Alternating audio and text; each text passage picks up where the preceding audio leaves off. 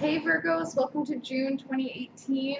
I really didn't want the baby on camera, but she's not letting me put her down. So this is Phoenix. She has her sun in the 12th house, so she's already very private, but I'm hoping that her energy helps us with the reading. But I should tell you that these readings are going to be quite short, okay? Right to the point.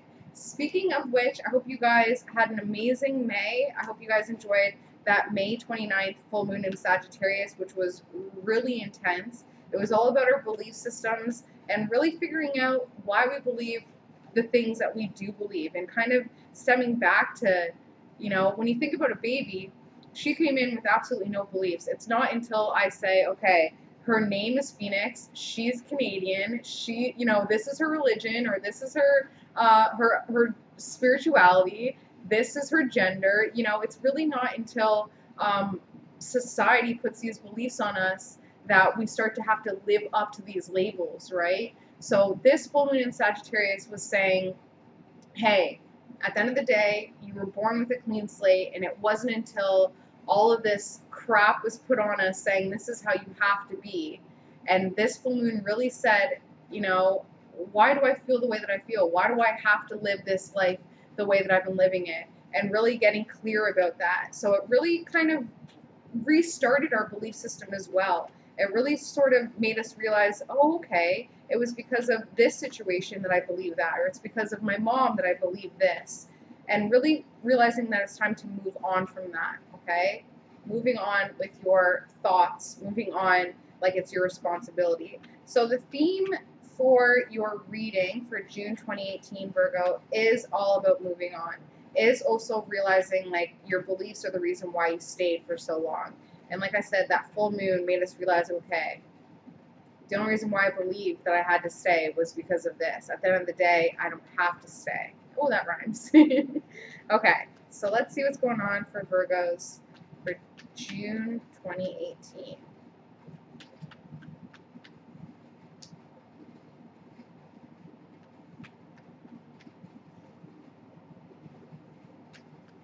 Okay.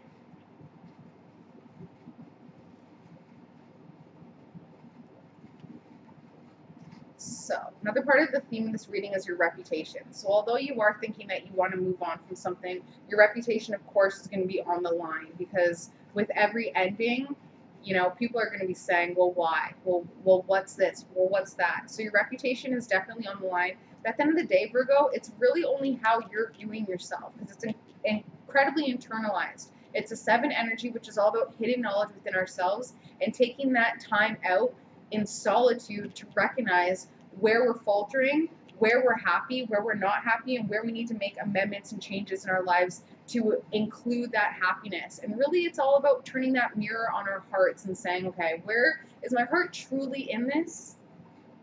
Oops. So, theme is moving on from something. You've already moved on in your mind. It's almost getting to a point now where you have to physically move on. Moving on from something, but recognizing your reputation is on the line, and also this image that you have of yourself. This image would have to end.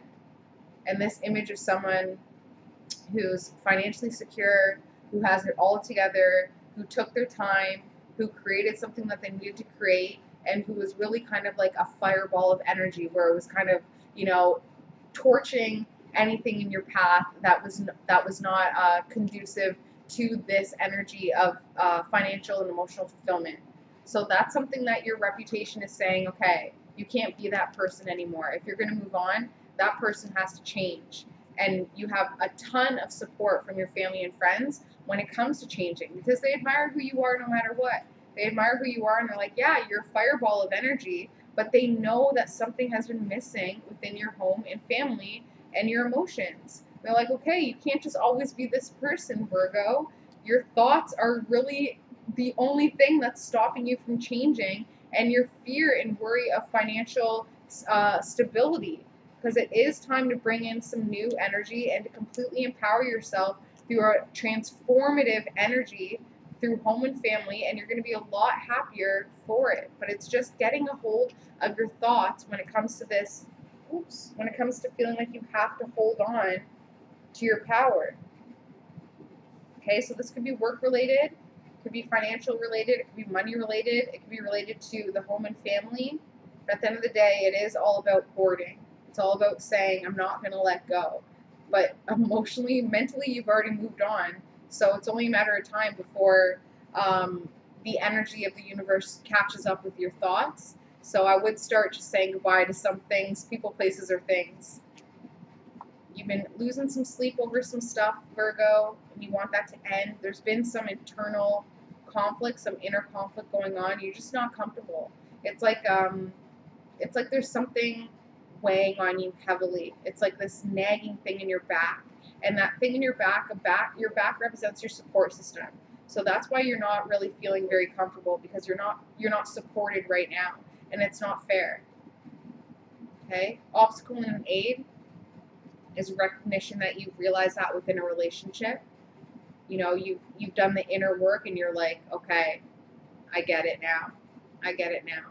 But that's an obstacle and an aid to this sleepless nights, to this worry, to this pain, to this uncomfortability.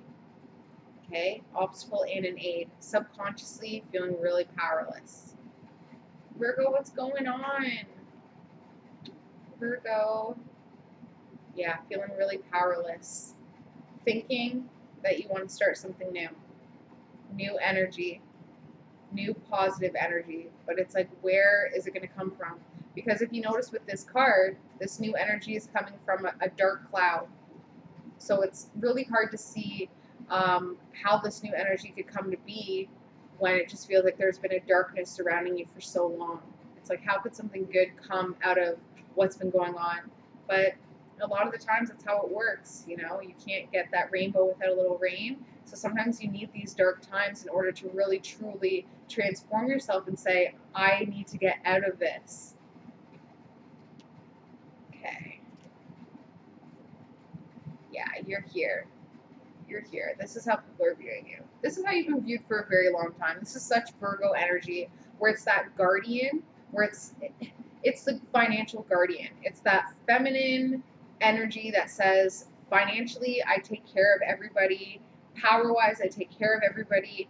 But emotionally, where am I? You know, depending on what other aspects you have in your chart.